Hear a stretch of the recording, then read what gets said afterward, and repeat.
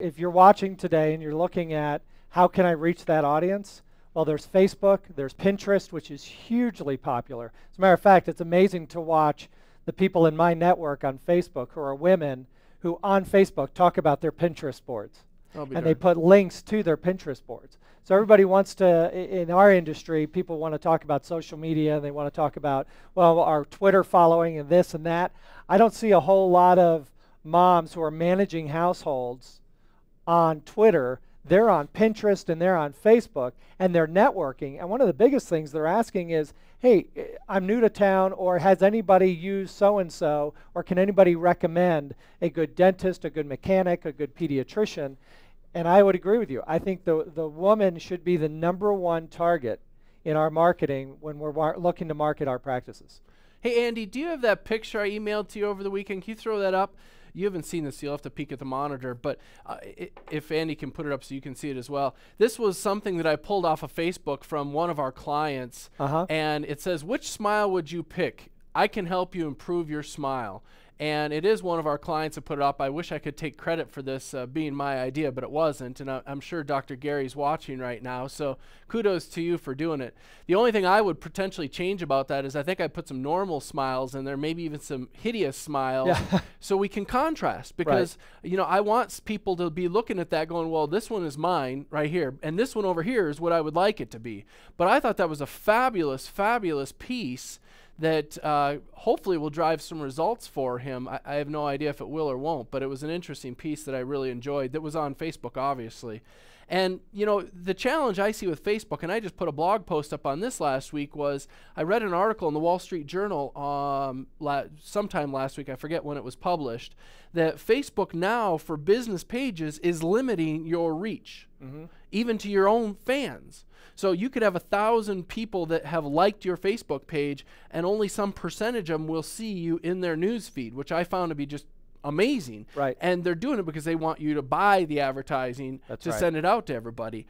And what's interesting to me about that is I don't think most of the doctors understand that, and I know a few doctors at least that is their go-to marketing strategy now.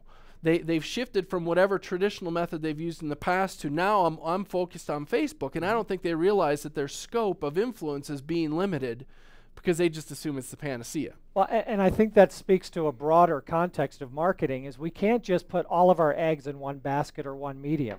So we've worked with organizations who are smaller in nature who say, hey, we have a website and we've done some SEO, some search engine optimization. That should be good enough. You really want to understand there are multiple ways to collect information.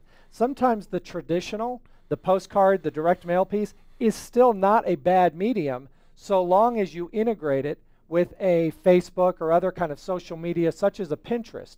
If you can start to really surround that target person or that target audience with the right communication and with the right content, either direct mail, web, social, now you're kind of encapsulating them into the messages that they need to hear, and you're actually walking them through and delivering the right content as they're making their buying selection process. And let's be honest, unless you're in a very small town and you're the only dentist, there are a lot of choices out there, so it's even more incumbent upon you and necessary to message directly to them in a variety of ways, because that's how we view and collect and determine our buying process. Well, and I thought you made a profound statement earlier that the people now are on Facebook or Pinterest looking for a referral. Yes. So what's fascinating to me is still with all of this stuff, they're still looking for a referral. Right.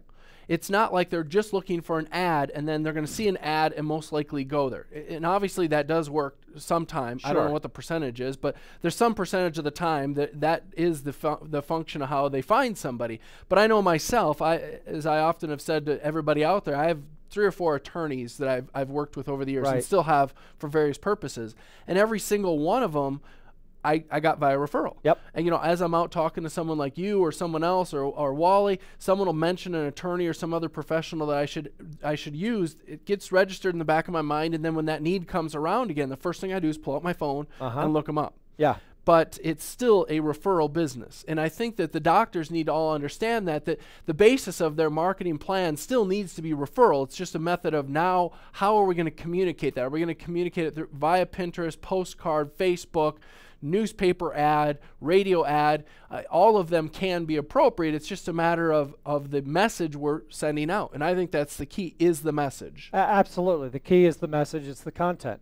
And again, it all gets back to, and it starts with that consumer, that buyer.